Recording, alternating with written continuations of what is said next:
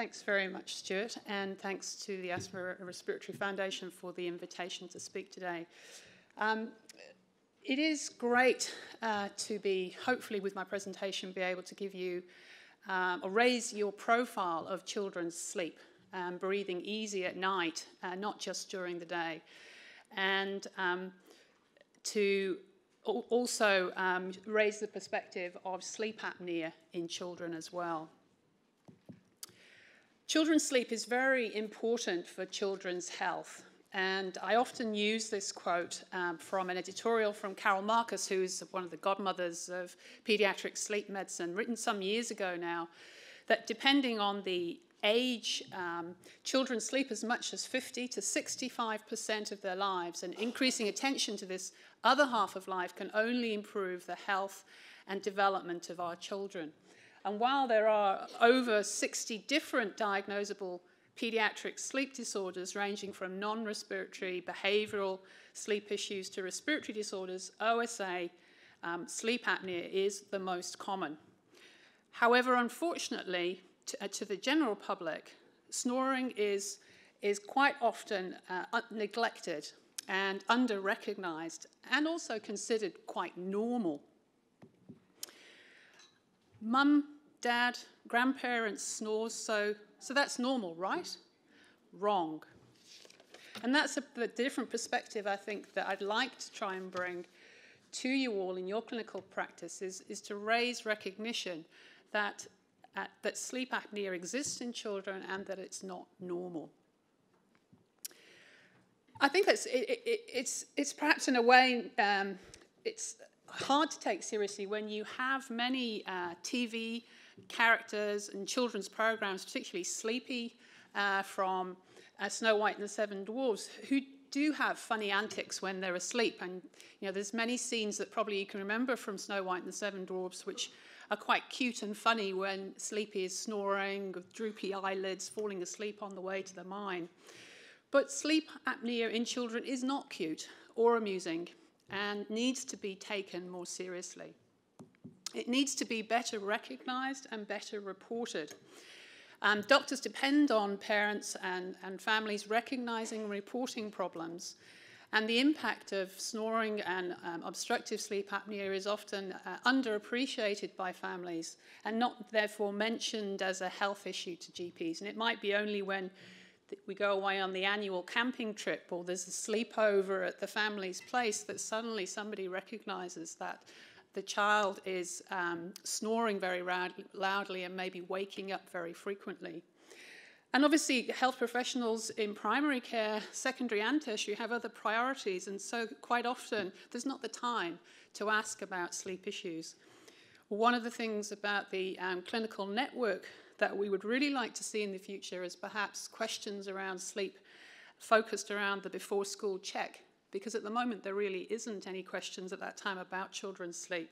Or perhaps the annual flu vaccine when children come in for that, or their parents with underlying respiratory conditions where OSA may be impacting as well.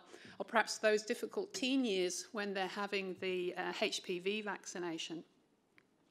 This might be the rate-limiting step in my presentation, but for some of you, you might not have seen a child with obstructive sleep apnea. So I'm hopefully now going to show a video of a...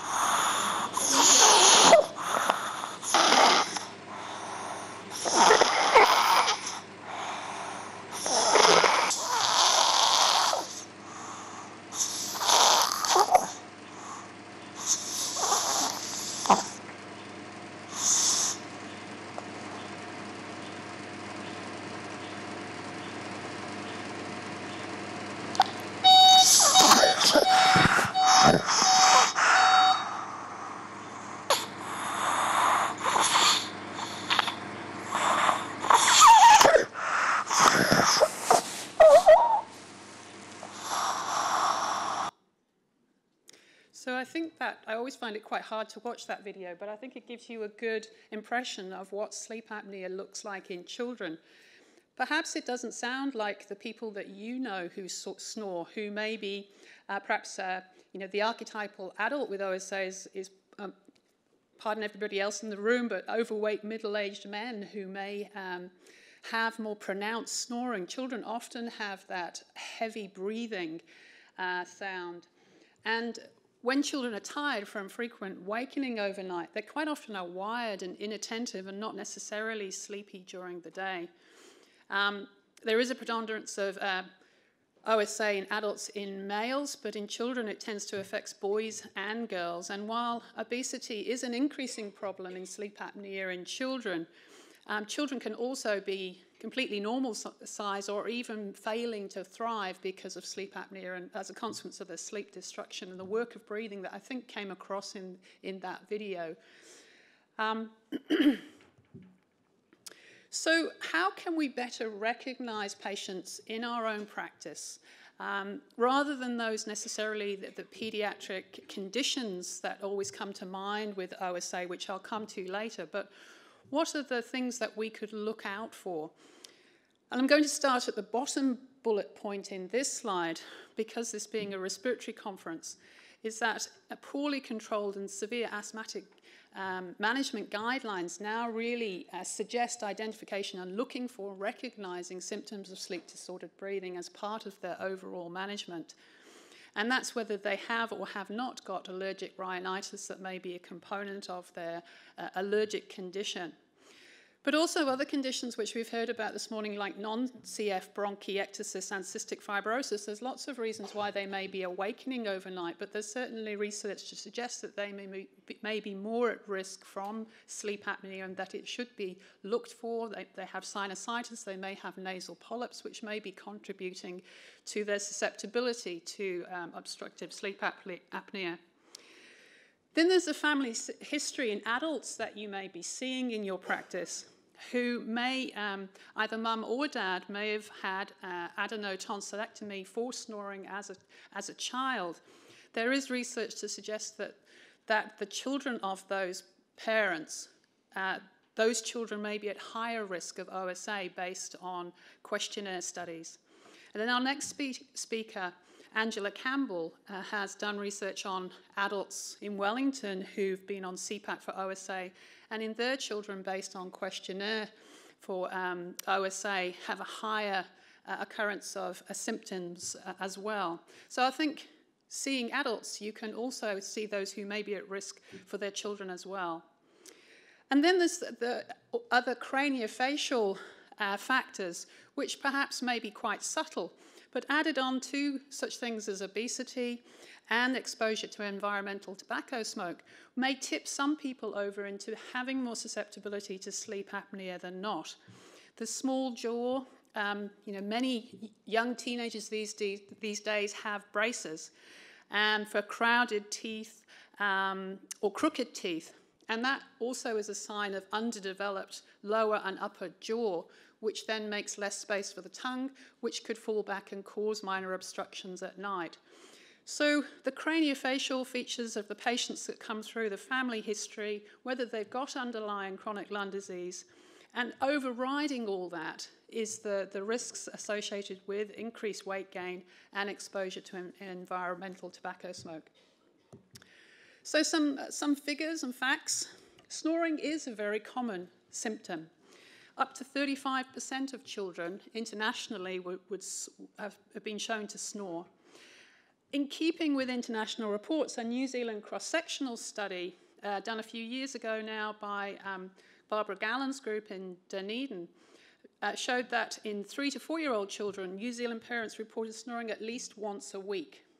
In just over a third of children, and approximately 11% snored most nights, so 1 in 10. And the cardinal feature of, or the cardinal symptom of OSA would be snoring at least for 3 nights a week, so-called habitual snoring, which they found was commoner in Māori children and also in those living in poverty. Themes that we've heard with other respiratory conditions earlier on this morning. We don't actually know the prevalence of obstructive sleep apnea in New Zealand. Internationally, the prevalence ranges from 1 to 5%, peaking in the preschool years, which is an association with adenotonsillar hypertrophy. But certainly, particularly in the early teens and in the younger children, obesity is a major risk factor increasing children's risk of OSA by about 5 times. And about 50% of overweight or obese children are affected by OSA.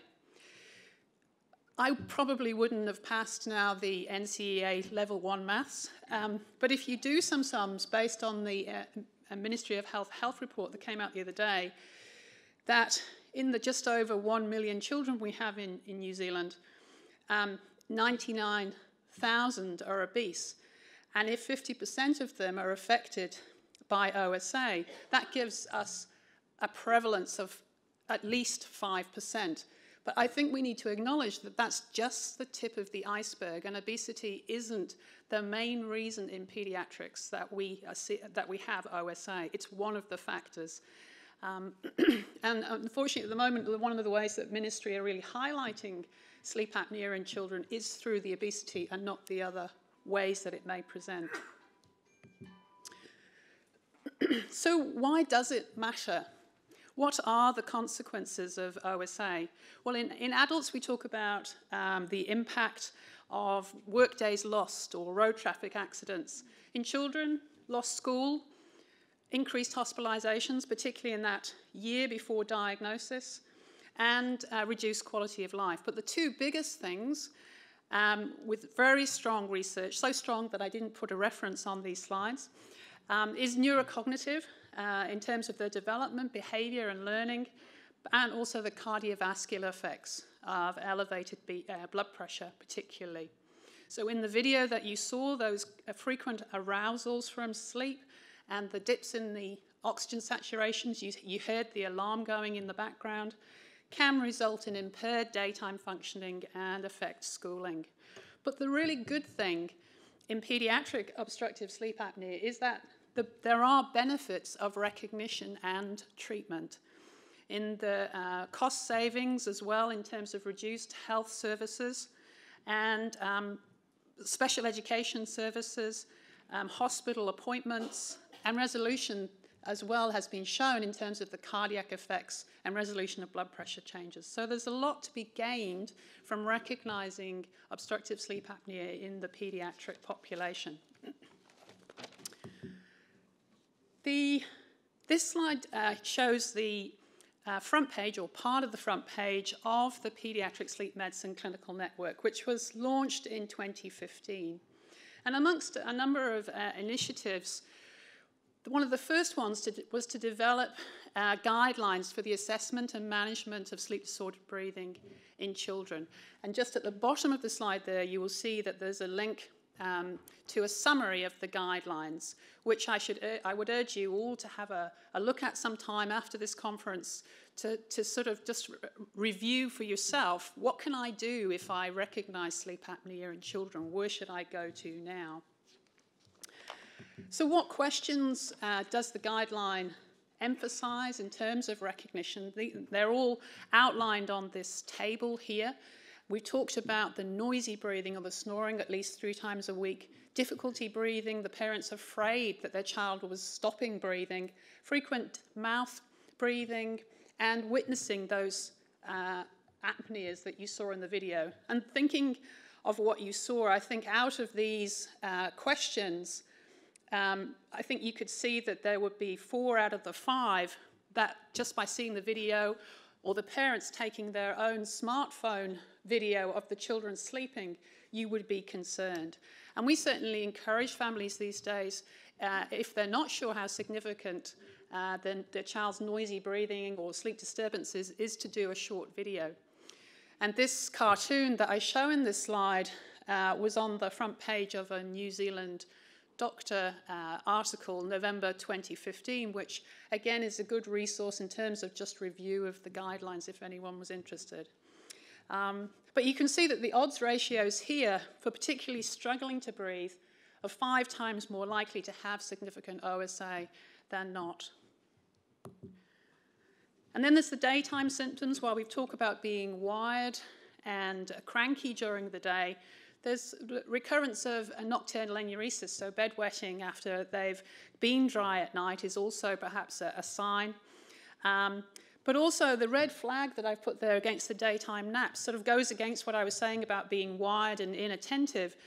But children between the ages of 5 to 10 are the least likely to have naps during the day. And quite often when we have severe OSA, perhaps related to obesity, this is where children are actually having sleeps and falling asleep at school in this age group. And so I think that should be a real red flag that this is not normal for children. So in terms of the guidelines and screening for sleep issues in general, we felt that the Beers Mnemonic was a really good way of asking some questions about sleep issues in general in children. And the other letters for the B, E, A, and R are outlined in the guidelines, but the important one for today's presentation is the S, the snoring.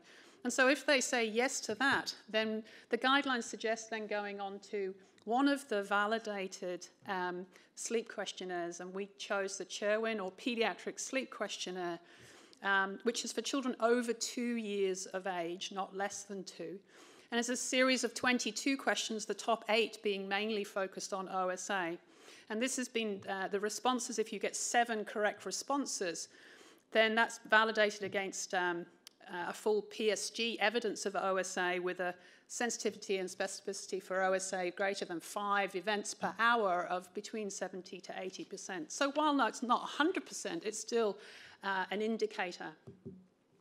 And what to look for, I've already alluded to some of the things: the overall growth of the child, the craniofacial features, what the nasal airflow is like.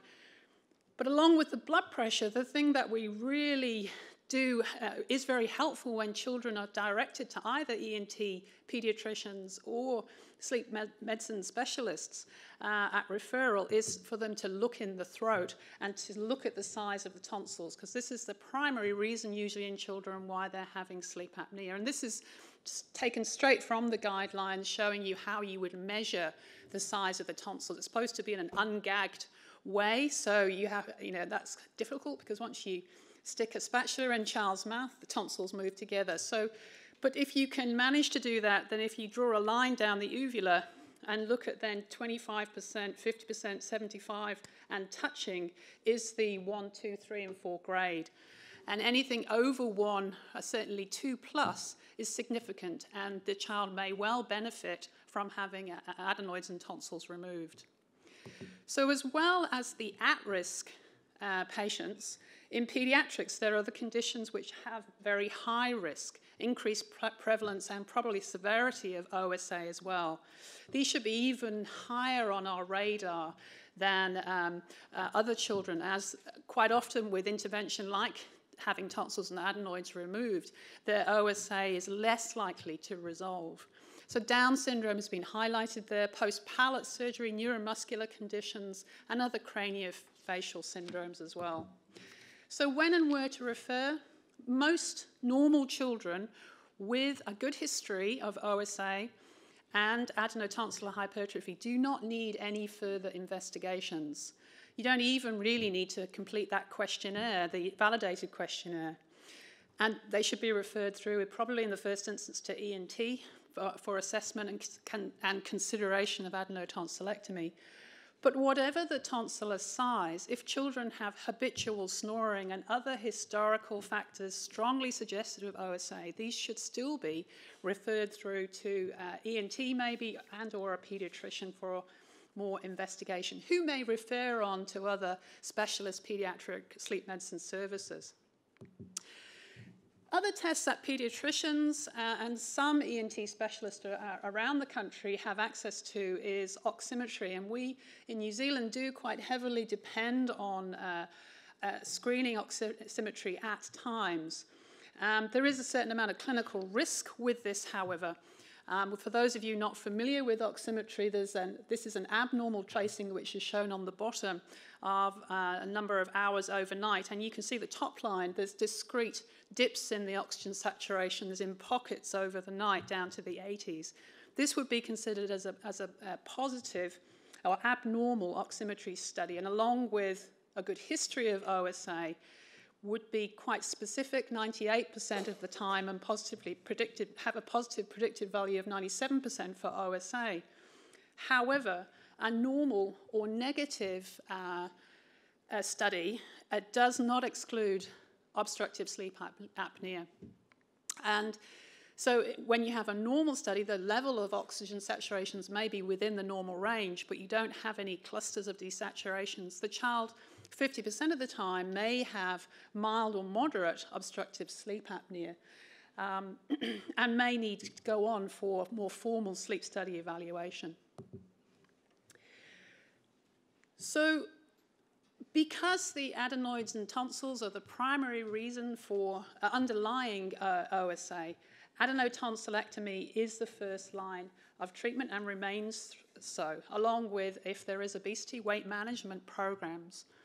So if there is an otherwise healthy child with OSA on history and hypertrophy with a grade of greater than or 2 or greater, then adenotonsillectomy will have resolution of their symptoms in about 80% of cases.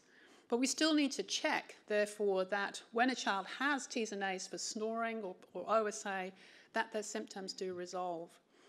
And usually afterwards, they can have improved growth, which can be a little bit tricky if they start off with obesity. Again, the weight management program is very important as well and supportive for exercise as well.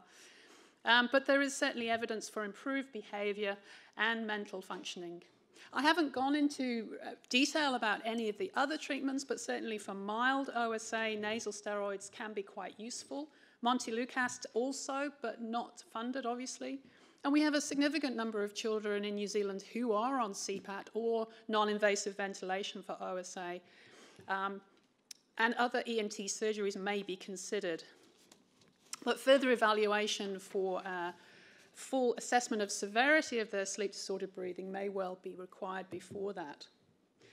So to finish on perhaps a bit more of a political note, while most DHBs have access to oximetry and ENT services and excellent primary, secondary care, our health systems and resources for evaluating sleep-disordered breathing, which doesn't quite fit the bill, and needs to catch up with the health needs. And I think some of the goals of the clinical network is, over the next few years, is to try and look at the inequity of access within different DHBs as to the availability of adenotonsillectomy and ENT services. The availability of diagnostic sleep medicine services in children is a vulnerable service, however you define vulnerable, and needs a boost, and certainly is not accessible as easily to everyone around the country as it should be. And if we benchmarked our services to international standards, we certainly would not reach the mark. So hopefully, just by my quick gloss over of sleep apnea in children, I've given you enough information to perhaps think about getting pediatric sleep and sleep apnea on your radar in your clinical practice, whatever that might be, because sleep apnea in children does matter. Snoring in itself may be a sign of OSA and have serious consequences for that family. Recognize, recognize, recognize. Help families to recognize sleep apnea and present. Using their smartphones and having videos is very helpful. And over the next few years, I think we all need to advocate for better pediatric sleep medicine services to improve the health and sleep of our New Zealand children. Thank you.